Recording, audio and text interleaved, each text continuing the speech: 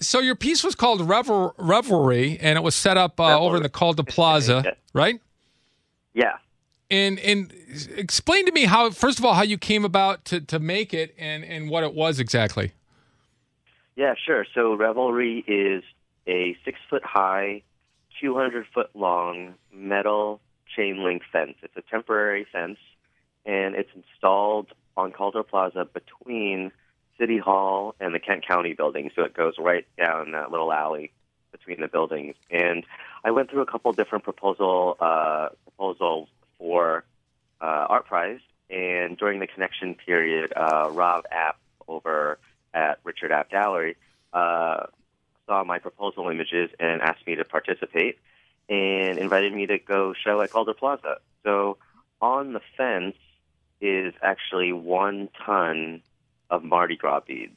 And where did you get those? Yeah. I'm just curious. Did you just buy them from ordered them on the internet. Okay.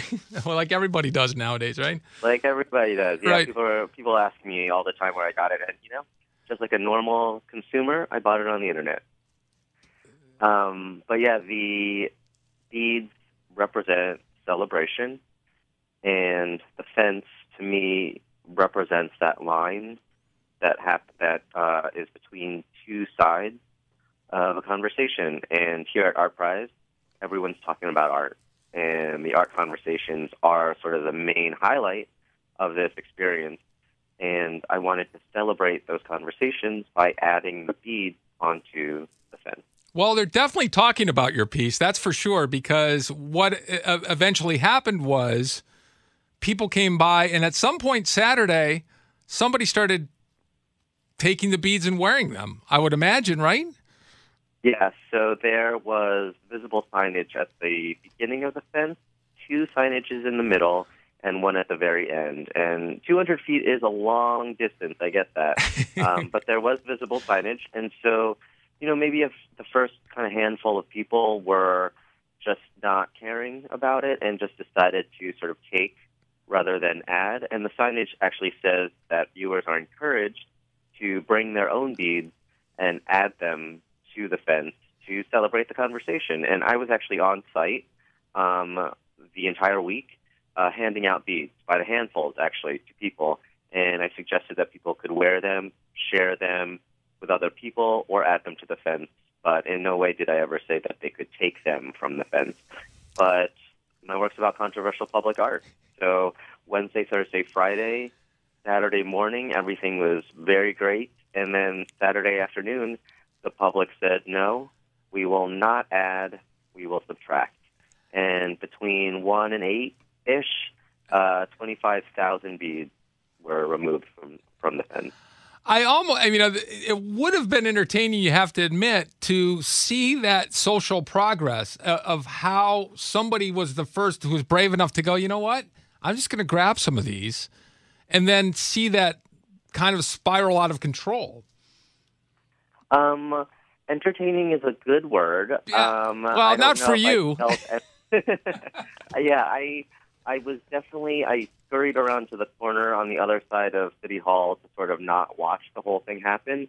I was still handing out beads, and it was happening, but eventually I just had to stop, and I just had to let the big crowd just go for it. And I kind of scurried around the corner and just kind of sat there thinking about life and what am I doing here and what does it all mean? But it was an emotional kind of day, and like a good movie, I'm sure it had its sort of low lows, and then it had its high highs. Which the next day I came back, it was completely empty, but then there were people coming back with beads, and they were bringing them back, which was really cool. So you have had slowly some people start to bring them back. Yes, absolutely. There were a couple media interviews, and that got out there. The story got out there, and folks who had taken beads who didn't even know that wasn't part of the art piece, they came back with some beads, bags of beads, and other people, they didn't even know that people took them, but they heard the story, and so they brought their own beads that they got down in New Orleans and brought it here, and now there's more beads at the fence that people can take that are in bags, and they can just add them to the tents themselves to participate in that artistic process. I feel bad because I was downtown Saturday and I saw people wearing beads. I had no idea they'd taken them from your fence, and I could have said, hey. But I just thought, because you don't know what's going on at other parts of ArtPrize, and there's so much art out there that, I had no idea that your thing even existed until, afterwards, and I saw the story. So let me ask you this. Yes, go ahead. Go ahead.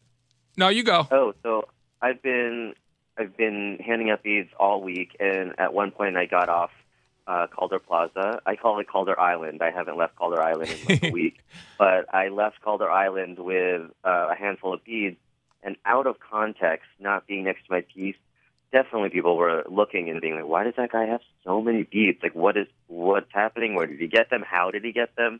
So there's definitely like a shift that happens as soon as you leave the piece and you're like more than 100 feet away. So there's definitely that kind of sort of experience or that questioning and curiosity that you get that wouldn't have happened if you were next to the entry. Well, surely, Jeffrey, you've heard of other artists who have put, like, I think there's a guy named Taurus who would take his prints and he would just stack them up in a gallery and watch as people slowly broke down that social barrier and started taking them. And that was part of his plan. So is there a side of you that thought this might have happened? Yeah, so Felix Gonzalez Torres, who you're talking about, Cuban-American artist, he died in 96 of AIDS, actually, and his work was all about sort of that loss that when his partner Ross died in 1991, he wanted to let everyone else feel that loss that he felt. So so Gonzalez Torres is very famous for his takeaway pieces, and he will put 170 pounds of candy, these individual wrapped hard candies with this very shiny silver paper, into a corner of a gallery. And so in that corner is 170 pounds of candy, which is the ideal weight of Ross's body weight. And he invites the viewer to take one candy as a way to experience the loss that Felix had and the depletion of the body that AIDS had on Ross's body. And so it's a very metaphorical experience. It's a very, very amazing, sort of touching, respectful kind of way to experience that. And my work, I felt that. I felt that kind of loss on Saturday, but it was very beautiful, and I didn't expect it to happen so quickly. I expected it to happen maybe over the course of the 19-day event, but instead it happened within 8 hours. And so it was just very quick. I wasn't expecting it to be like that, but it happened, and I can't control it.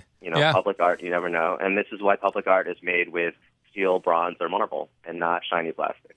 But I like that, and you wanted a conversation, and you kind of got one. Did you not? I mean, I think people. Go ahead. Yeah, I absolutely. The conversation is sticking to art now, and it's rather than I love this. This is free stuff. Now people are talking about. Wow, let's respect the work. Let's be aware of the artist's intent. See, here I see it a little differently than you, Jeffrey, and I hope you can see it my way. Maybe they wanted to share in the revelry. Maybe they're like, "Oh, this is revelry. Let's be a part of it." And absolutely, I think ArtPrize. This is my third ArtPrize, so anytime I'm here, it's a big celebration, and that's why I brought the beads. I wanted to add a little bit to the big party. So, and that's the title. There you go. It's revelry. I just wanted to add the big party. And, I'm so happy that my piece has those multiple layers that people can interpret. Well, it was really interesting because, I've only seen it in photographs what it looked like before people started taking the beads, but it really had this beautiful layering to it that was really beautiful. And thank you. Yeah, it started off empty by the Calder, and then as you walked through the space between the two buildings, it went from empty to the silver beads, and then the silver beads sort of faded into a rainbow chaos, and then the chaos faded into a rainbow spectrum, and it had this nice little flow as you walk down. Yeah, and it was really just beautiful and cool. But you know what? The people of Grand Rapids want something more abstract. So if you go back now, actually, it looks like that's kind of an abstract kind of different lines and different shapes, and it's very cool. And the rainbow was just too literal. Grand Rapids likes a good abstract expressionist work. There you Just like go. the Calder.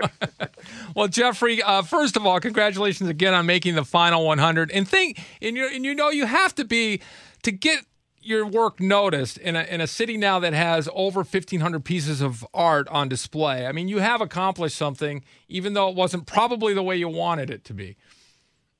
Yeah, I'm super excited. I'm just so happy to be here. And Calder Plaza has a lot of really awesome works of art. And I have to also give a big shout out to the weather. The weather was just fantastic this past week. So having people walk around in the sunshine, seeing the piece and the story that has developed, I mean, I couldn't ask for anything more. This has been a really amazing experience so far, and it's like still only the first week. So I'm really excited about everything. Jeffrey, before I let you go, you mentioned where are you from? Where do you live? Where do you make your home? Yeah, I was born and raised in New Jersey, and now I live in San Francisco. Okay. So what does ArtPrize mean to artists like yourself, that you have a chance to display stuff like this? Yeah, sure. So it's definitely, number one, an exhibition opportunity. As an artist, I always want to be able to get my work out there, out of my studio and out of my head even. But two, this ArtPrize experience is completely different from most things. I think in the art world, you get an opportunity to have an artist reception maybe one night of the month-long exhibition, and that's kind of the time you talk about your work with the public. But here at ArtPrize, any artist has an opportunity to stay as long as they want during the event and talk with everyone. And you never know what sort of level of education someone has about artwork. So there's always a nice way to sort of engage with people who know about Felix Gonzalez-Torres or know nothing about it, and they just want to talk about the themes that are, sort of on the surface. And so it's just a nice spectrum of different conversations for me as an artist. Well, thanks for sharing some time with us. I appreciate you taking time out of your busy schedule, and good luck. Thank you so much. I will talk to you guys soon, and have a happy ArtPrize.